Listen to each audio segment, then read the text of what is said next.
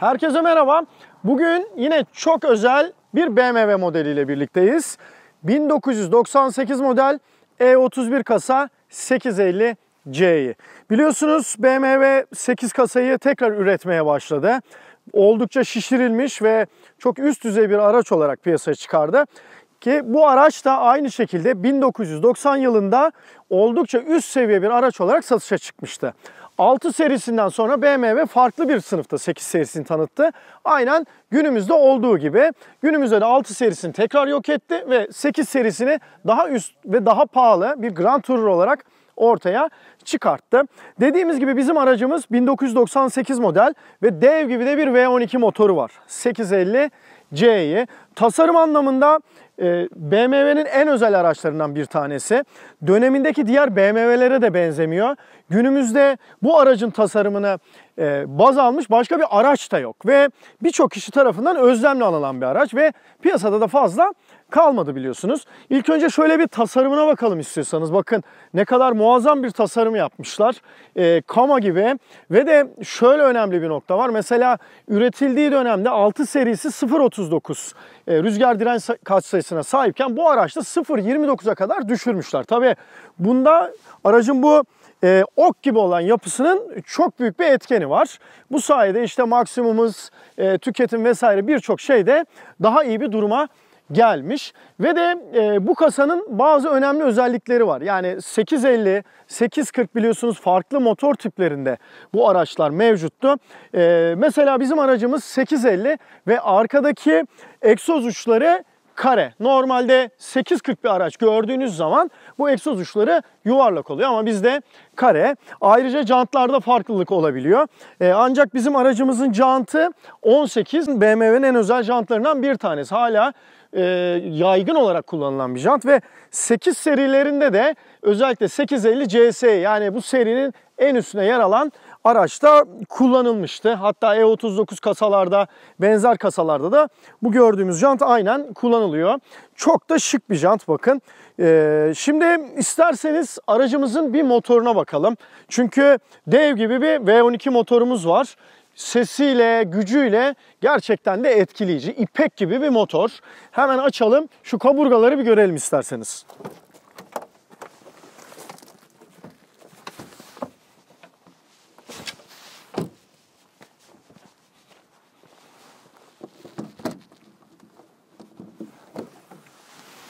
Evet. Şaheser gibi 5.4 litrelik bir motorumuz var. V12 atmosferik benzin bir motor ve de dediğimiz gibi V 6 tane solda 6 tane sağda silindir var. Tıpkı düşünün sıralı 6 silindirli 2 tane BMW motorunu böyle belli bir açıyla birleştirmiş gibi. Ve de sol tarafta bir tane egzantrik, sağ tarafta bir tane egzantriğimiz var.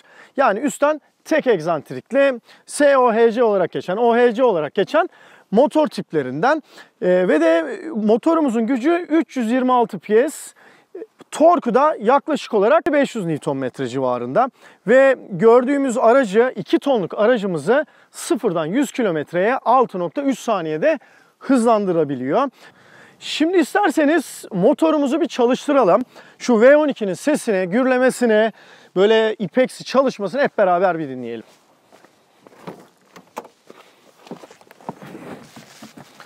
Evet, anahtarımız bu şekilde bakın.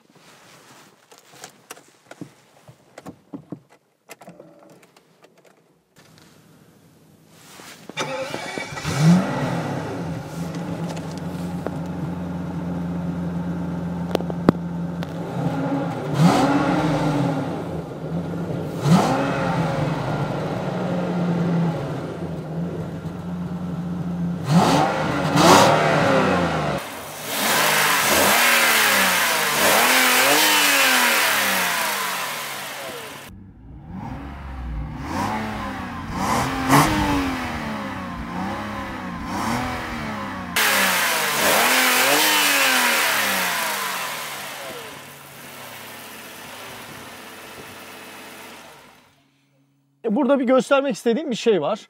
Bu araçta camlarda herhangi bir çerçeve yok ve arada da herhangi bir bez sütunu yok. Şu anda camdan dolayı görünüyor ama bakın onu göstermek istiyorum. Bütün camları açayım.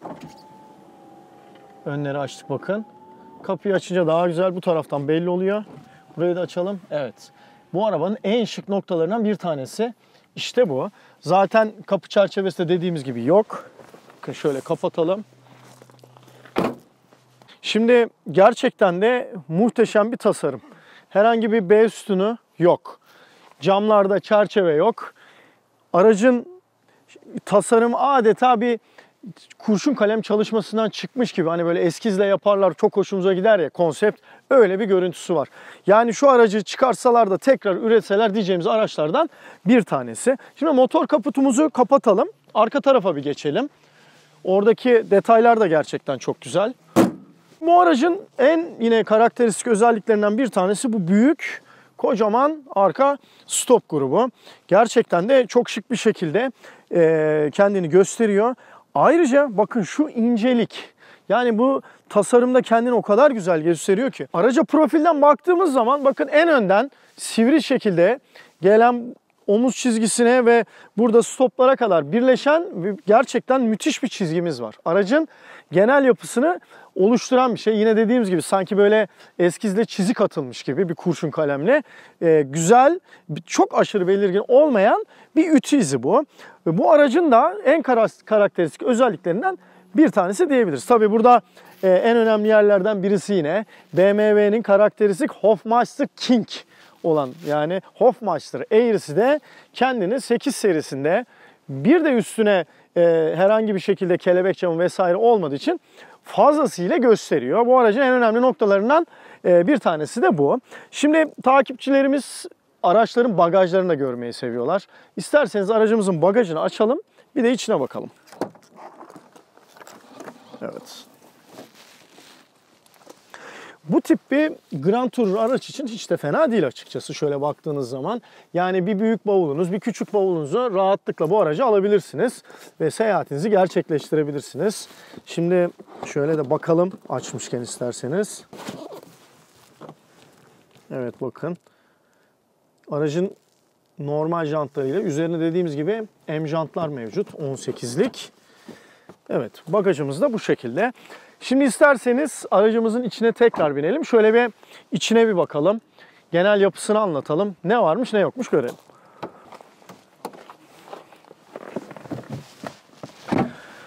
Evet, BMW'nin huzur verici kokpiti 8 serisinde de kendini fazlasıyla gösteriyor. Neden? Sürücüye dönük olan bu kısım gerçekten çok hoş.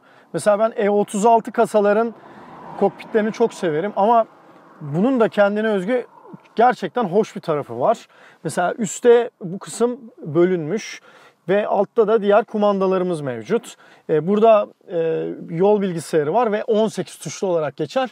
BMW'cilerin böyle en önemli aksesuarlarından bir tanesi. Özellikle bu 90'lı yılların BMW'lerinde. Burada gördüğünüz gibi ses sistemimiz ve de altta iki yönlü otomatik klimamız mevcut. Bu E32 kasadaki gibi şu şekilde tercih edilmiş bakın. Ve de aracımız 5 ileri otomatik şanzımana sahip. Bu araçların daha önceki versiyonlarında 4 ileri otomatik şanzımanlar da kullanılmış. Hatta 6 ileri manuel şanzımanlı versiyonları da mevcut. Hemen tuşlarımızı anlatmaya devam edelim. Burada koltuk ısıtmamız mevcut. Sağ koltuk için. Buradaki de sol koltuk için. Ve de burada EDC var. Yani bu süspansiyon ayarı. Şu anda Comfort yani konfor modunda. Burada da Spor'u alıyorsunuz ve süspansiyonun bütün ayarları ona göre değişiyor. Burada da dinamik stabilite kontrolümüz yani bir nevi ESP'miz diyebiliriz. Patinaj önleme vesaire. Şurada bakın bir düğmemiz var. Bu da elektrikli arka cam perdesini açıp kapatıyor.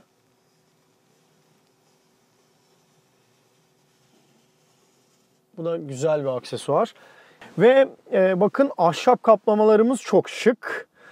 Bu aracın 98 model olmuş olması hem daha diri kalmış olmasını sağlamış. Önceki sahiplerinin de iyi bakmasıyla. Hem de artık o dönemin daha doğrusu bu kasanın en dolu, en problemi halledilmiş araçlarından bir tanesi. Çünkü 99 yılında biliyorsunuz üretimi sonlandı. O açıdan gerçekten çok şık. Ve şu direksiyon da yine o dönem üretilen direksiyonlardan bir tanesi. Normalde 3 kolluları vardı, farklı tipleri vardı ama bu artık böyle işte en paketlerde kullanılan özel bir direksiyon. O da gerçekten çok şık. Şöyle devam ediyoruz. Telefonumuz var. Burada çakmaklık ve kül tablası, işte dörtlü flaşörümüz, el frenimiz ve burada da yine o dönemin nostaljik aksesuarlarından kasetlik. Aslında bu araçta daha demin arkaya baktık, CD çalar da mevcuttu. O açıdan her türlü şeyi yapabiliyorsunuz ve bu da değişmiş büyük ihtimalle. Yine BMW'nin orijinal ekipmanı kullanılmış. Retrofit diye geçer bu tip şeyler. Şimdi isterseniz bir de sürücü tarafındaki kapıdan bahsedelim. Kapı içlerinde neler varmış, neler yokmuş. Koltuğun elektrik mekanizmasına bir bakalım. Cam açma kapama düğmelerimiz, elektrikli aynamız, işte kapı kilidimiz. Burada bayağı güzel aerodinamik bir havalandırmamız var. Kapımızı buradan açıp kapatıyoruz. Buradan bu havalandırmalara tahliye sağlayan, daha doğrusu havayı buradan aktaran bu tarafa kanallarımız, işte hoparlörümüz ve kapılarımızın içleri hep deri kaplı, bakın. Ne kadar güzel ve pırıl pırıl. Altları ayrı deri, orta kısımları ayrı deri. Gerçekten çok şık. Burada da görüldüğü gibi elektrikli koltuğumuz, işte ileri geri, işte sırtlık ayarı ve 3 hafıza, bu şekilde de güzel. Tabii burada değinilmesi gereken şeylerden bir tanesi de bu aracın içinin renk kombinasyonu.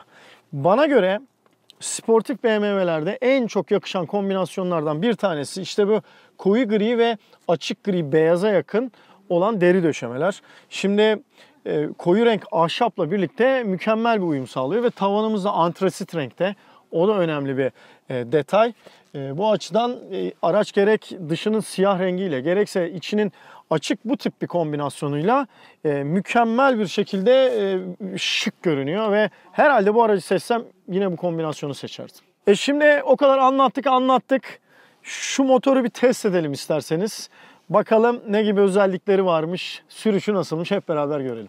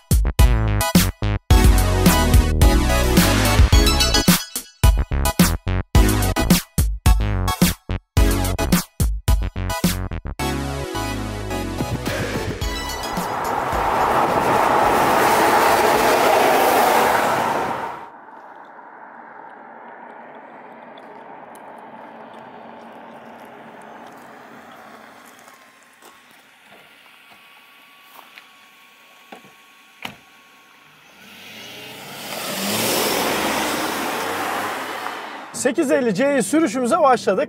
Yanımda Mert var. Abi süper bir araba. Merhaba. Merhaba. 8 Görmedin, silindir. heyecandan gördüğün gibi elim havada kaldı. Araç mükemmel. Bu arada Mert'le tanıştırayım. Şu an İzmir'deyiz. Foça tarafındayız. Ve Mert sağ olsun bize böyle İzmir'de çeşitli araçlar ayarlıyor. İlk konuğumuz da mükemmel E31 kasa 850C'miz. Her şeyden önce şunu belirteyim. Zaten motor özelliklerinden çeşitli şekillerde temel olarak bahsettik. Şimdi mesela virajlı bir yolumuz var. Oraya girdik. Değinilmesi gereken en önemli şey, şu an Grand Tourer yani GT denilen bir araçtayız. 5.4 litrelik bir V12 motor ve de 326 PS güç üretiyor. Bunu daha önceden söyledik. Ama mesela aynı dönem üretilen, örnek vereyim, E36 kasa M3 3.2 litreden 321 PS güç üretebiliyor. Mesela E34 kasa M5 3.8 litre motordan 340 PS güç üretebiliyor. Yani BMW bu motoru diyebilirsiniz ya 5.4 litre 326 PS güç nedir ki diyebilirsiniz. Bunu özellikle zaten bu araca koyuyor. Çünkü bu araç bir performans aracı değil.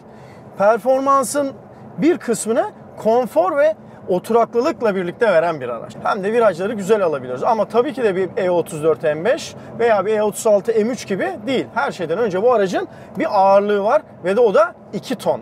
Sonuçta bu da büyük bir engel. Şimdi aracın tasarımı biliyorsunuz gerçekten mükemmel ve o dönem üretilmiş bazı araçlar var. Mert, sana soralım. Yani bu tasarım konusuna bayağı kafa yordun çünkü sen. Bize şöyle bir kabaca anlatır mısın? Ben sonra motora devam ederim nasıl olsa. Öncelikle İzmir'e hoş geldiniz 8 silindir ekibi. Bu yıl inşallah 2019 yılına damga vuracağız. Çok güzel hazırlıklarımız var.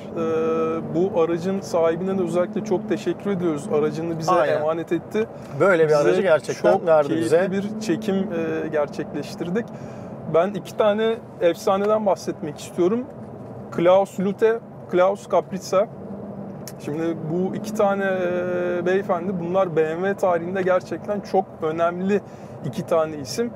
Özellikle Klaus Lütte böyle biraz hafif hikaye formatında da anlatayım. Bu adam 1932 doğumlu. 11 yaşındayken marangoz olan babasını kaybediyor. Kaybettikten sonra işte büyük abisi mimarlık fakültesine gidiyor. Klaus da abisi gibi mimar olmak istiyor. Fakat daha sonra mühendislik bölümünü kazanıyor ve stajını yaparken Almanya'da bir otobüs fabrikasında staj yapmaya başlıyor. Bu stajını yaptıktan sonra daha sonra birkaç yıl geçiyor aradan ve NSU diye bir şirkette designer olarak işe başlıyor. NSU eski bir moped ve motosiklet üreticisi ve daha sonra otomobil üretmeye başlıyorlar. Ve NSU Row 80 modeli olan aracı tasarlıyorlar. Bu aracın en büyük özelliği rotary motor. Rotary motoru o yıllarda kullanmışlar. 1960'lı yıllarda ve yaklaşık 40.000 adetlik bir üretim yapıyorlar ve 1967'de Almanya'da bir otomobil fuarında büyük ödül kazanıyor o zamanki tasarımı ile ilgili ve sonrasında bu adamlar bu araçları ürettikten sonra rotary motorda bir problem yaşıyorlar ve şirket 1969 yılında kapanıyor. Kapanınca Audi grubu satın alıyor bu şirketi. Audi grubunda da yaklaşık 7 yıl çalışıyor Klaus Lütte. Burada ne yapıyor? Audi 50'yi geliştiriyor. Volkswagen Golf'lerin ilk temeli Audi 50 ve Audi 100'ü geliştiriyorlar. 7 yıl sonunda 1976'da bu adam BMW'ye geçiyor. BMW'de çok ciddi başarıları imza atıyor. Yaklaşık 14 yıl çalışıyor BMW'de. İlk geldiği zaman BMW'de işte o zamanki E21, E28 kasalar üzerine çalışıyorlar ve daha sonra kariyerinde E30, E31, E32, E34, E36 gibi otomobilleri yapan ekibin başında. Bu 80'ler ve 90'ların evet, efsanevi BMW'yi aslında BMW olarak gerçekten piyasada olgunlaştıran modeller. Muhteşem modeller yaratıyor ve 1990 yılında bu adam çok trajik bir olay yaşıyor.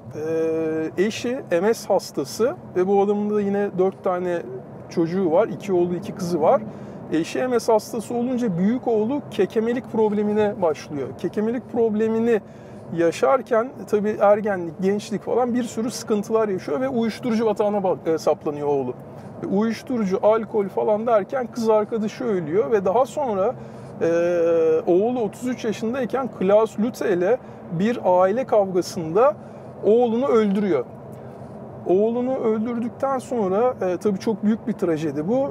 Yaklaşık 33 ay hapis cezası alıyor. Bir kısmını hapiste yatıyor fakat sonrasında cezası hafifletiliyor ve Klaus Lütte tahliye ediliyor. BMW tekrardan kendisine iş teklif ediyor. Hani lütfen gitme, biz size çok iyi, başarılı işler yaptık. Her şeye rağmen yapalım diye. Evet, çünkü o zaman mesela Bruno Sacco Mercedes'te tasarımcı ve efsanevi S klası yapmış. Ona karşılık E32'leri yapıyor biliyorsunuz. Daha sonra çalışmak istemiyor. Sadece E38 ve E39 kasalarında bir kısmına ön ayak oluyor. Orada bir hazırlık yapıyor ve sonrasında tamamen işi bırakıyor. Böyle bir tarih var. Bu adam Klaus Lütte 1984 yılında Klaus Capriza diye başka bir tasarımcıyı davet ediyor BMW'ye. Klaus Capriza da o da yine efsane bir isim. O da 1939 Almanya doğumlu. O da yine uzun yıllar Köln'de yer alan Ford fabrikasında çalışıyor. Ford'da Capri 3, Escort ve Sierra dizaynlarını yapıyorlar. Daha sonra o zaman F2 takımında bir Formula 2'de yarışan bir takıma bazı tasarımlar yapıyorlar. Ve bu adamın geliştirdiği bazı tasarımlar Formula 1'de kullanılıyor. Formula 1'de ne kullanılıyor? Mesela arka tekerlek önünde yer alan arka kanat tasarlıyor bu adam. Ve bunu Ferrari kopyalıyor ve o zamanki Monaco Grand Prix'sini Ferrari kazanıyor. Bugün gibi başarıları var. 1984'te bu Capizza'yı davet ediyor biliyorsunuz. 84'te gelince yaklaşık 1,5 milyar marklık bir bütçe oluşturuyorlar ve E31 kasa olan 8 kasayı geliştirmeye başlıyorlar. Yani bu otomobilin dizaynı 1984 yılında tasarlanıyor ve 89 yılında Almanya'da Frankfurt Otomobil Fuarı'nda sergileniyor. Ve 89 ile 99 yıllar arasında 10 yılda 30.621 adet üretiliyor. İçinde bulunduğumuz araç 850Ci 1218 adet üretiliyor. Motor ve teknik özellikleriyle detayları zaten konuşacağız. Hemen şöyle bir şey ekleyeyim. 850Ci yani içinde bulunduğumuz araç en az üretilen 8 serisi. Hatta bu 850 CS'yi var biliyorsunuz. Ondan motorundan da bahsedeceğim. Ondan bile daha az üretilmiş. Yaklaşık 300-400 adet daha az üretilmiş. Daha sonra 840'lar var. İşte 6-7 bin civarında üretilmiş. En fazla da üretilen araç 850i'ler. 20 bin adet ve 30 küsür bin bir üretim adedi vardı. İşte sonuç olarak bulunduğumuz araç en az üretilen 8 serisi. Onu vurguladık. Şimdi 850i ve 850Ci arasında bir karmaşa var. Ondan bahsetmekte fayda var. 8 serileri 1990 yılında üretilmeye başlandığında 850i olarak üretilmeye başlanıyor ve 5 litrelik bir motoru var üzerinde. Hatta motoru da M70B50 olarak geçiyor. Evet. Daha sonra 1992-93 yıllarında 850 CS'yi üretilmeye başlanıyor. Bu 850 CS'yi yine 850i motorunu baz alıp işte farklı enjeksiyon sistemiyle motor hacminin 5.6 litreye çıkartılmasıyla elde edilmiş bir motor ve 381 PS güç üretiyor. Bu esas bu serinin en üstündeki araç. Ama yine aynı zamanlarda 850C'yi de üretilmeye başlanıyor. Bunun da nedeni şu. Neden C gelmiş? Çünkü burada bir 850 CS ile birlikte işte bu Coupe kavramı orada model ismine koyulunca işte 850i ismini de 92-93 yıllarında Ci olarak değiştiriyorlar. Hatta şöyle önemli bir nokta var. Yaklaşık bir yıl hem 850i motoruyla yani 5 litrelik 300 PS'lik motorla hem de 5.4 litrelik bulunduğumuz 326 PS'lik motorla üretilmiş 850Ci'ler. O yüzden 850C içinde Ci'lerde hem 92 yılından sonra hem 300 PS'lik hem de 320 PS'lik araçlar var. Öyle bir karışıklık var. İşte bu Coupe isminin verilebilmesi için yapılmış ama daha sonradan da üretim devam ediyor ve bu motora geçiliyor. Üzerinde bulunan motora geçiliyor. 326'lık 5.4 litrelik motora ne yapılıyor? Hacim büyütülüyor. Bundan dolayı da bir güç artışı meydana geliyor. Ayrıca 840 Ci'ler var. Yine aynı tarihlerde üretilmeye başlanıyor. İşte 92-93 yıllarında. Zaten o direkt olarak Ci uzantısıyla başlıyor. Ama şunu da eklemekte fayda var.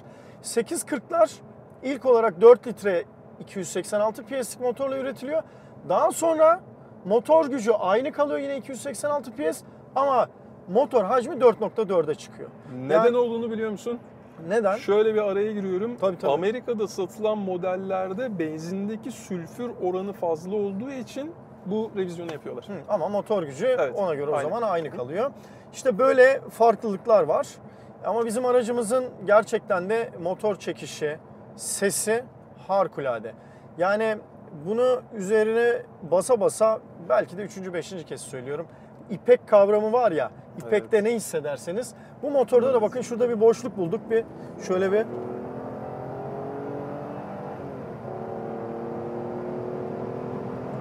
gerçekten de yani harikulade bir çekiş var. Otomatik şanzıman 5 ileri ZF üretimidir bunlarda. İlk bir böyle sizi birazcık törpülüyor, gazınızı hissediyorsunuz. Sonuçta eski jenerasyon 90'lı yılların bir şanzımanı. Ama daha sonrasında araç devrini bulup şanzıman oranları tam oturduğu zaman mermi gibi, ok gibi gidiyor. Bunu da hissediyorsunuz ve öyle bir rahatsız edici bir şekilde değil. İşte 12 silindirin bu dengeli çalışmasıyla bunu size fazlasıyla hissettiriyor. Dediğimiz gibi 0'dan 100'ü 6.3 saniye civarında ve bu aracın çok fazla denenmemiş maksimum hızı. Ama mesela ben kendim araştırdım. Çeşitli videolarda baktım buna. 285-290 kilometreye kadar da çıkılabilmiş. Zaten 850 CS'lerde o hızlar elde edilmiş. Hatta bunların 5.7 Alpinaları var. Onların da beygir güçleri daha da yüksek. 850 CS'yi bazlı. Onlar da 300 kilometreyi bulmuşlar. Yani bu araç da bu kilometreleri rahatlıkla bulabiliyor. Tabii bunda önemli bir etken de var. Motor hacminin yüksek olmasıyla beraber bu aracın rüzgar direnç katsayısı 0.29. Bu tabii dönemi için çok iyi bir değer. Günümüzde 0.29'lar vesaire artık orta üst gibi olabilir. Hatta Mercedes'in bu CLA'lısı vesaire çeşitli modellerinde 0.23-24'ler görüldü. BMW'nin bazı modellerinde falan. Ama o dönem için mükemmel bir değer bu. İşte onun sayesinde de zaten aracın içindeki rüzgar sesi de az. Çok az. Tabii direkt olarak rüzgar direnç katsayısıyla alakalı bir şey bu ve bu büyük keyif veriyor. Motorun hırıltısı da V12'nin bu güzel sesi de güzel bir şekilde geliyor. Egzoz sesi, metalik sesler hepsi mükemmel bir karışım yapıyor diyebiliriz.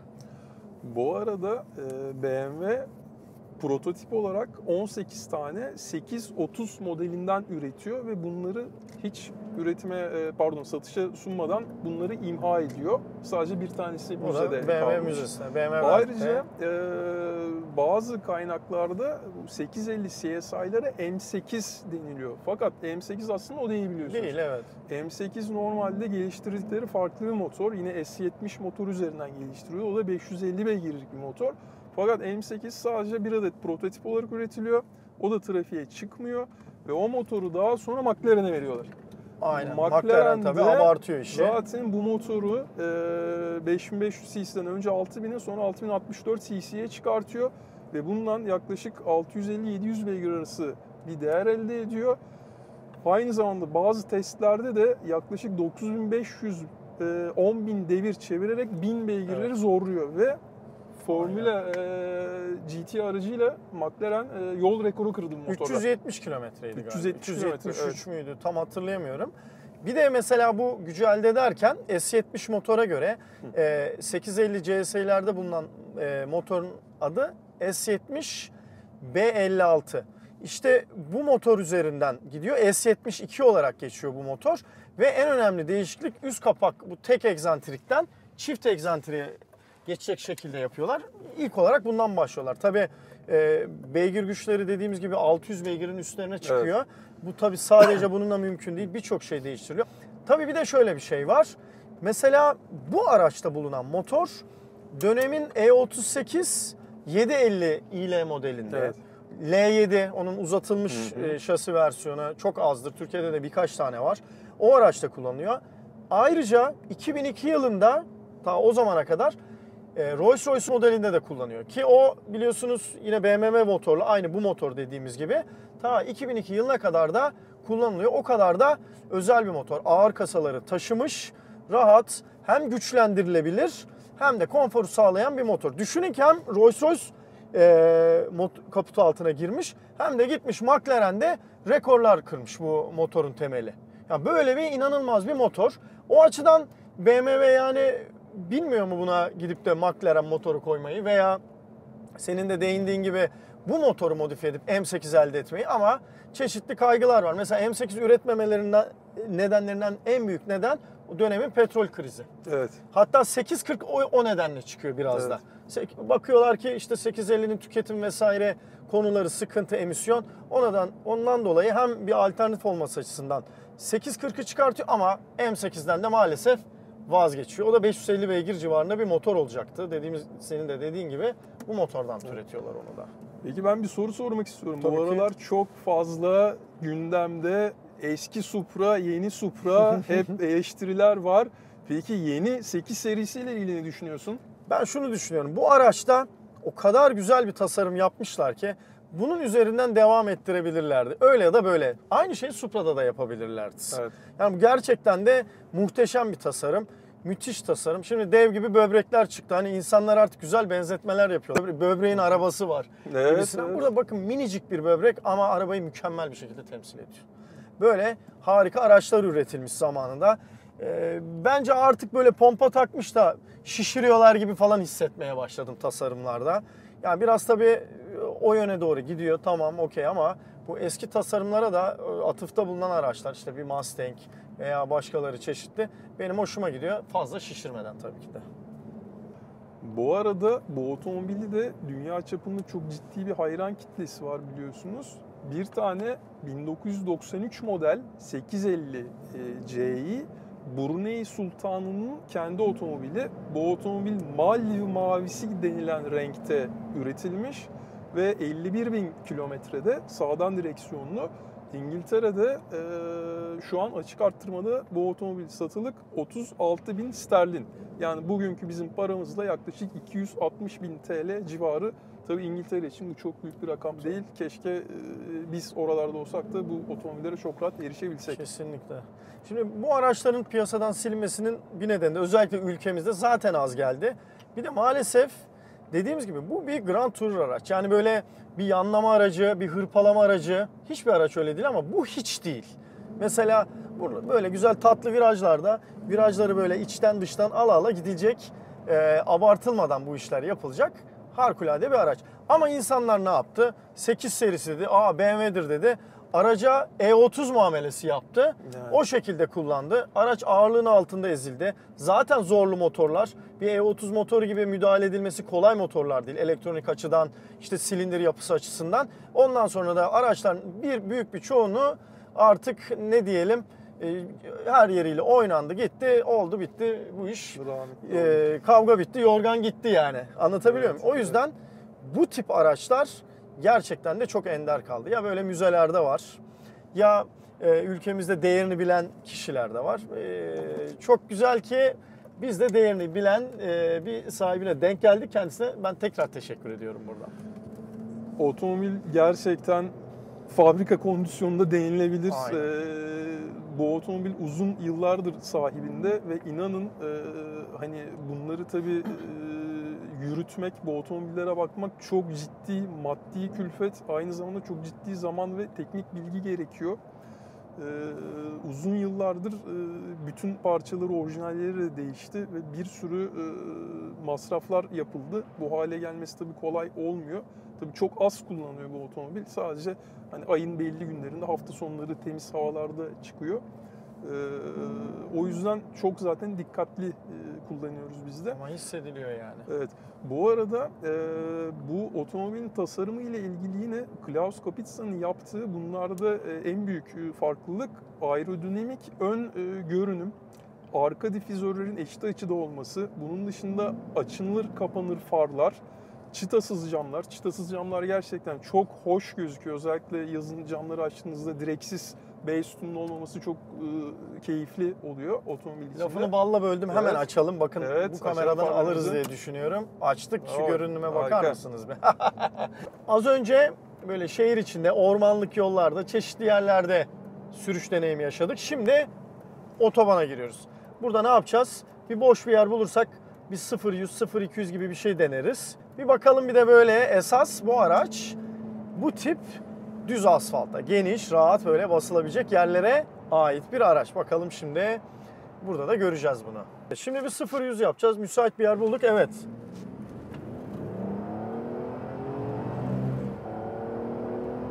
Evet, 100.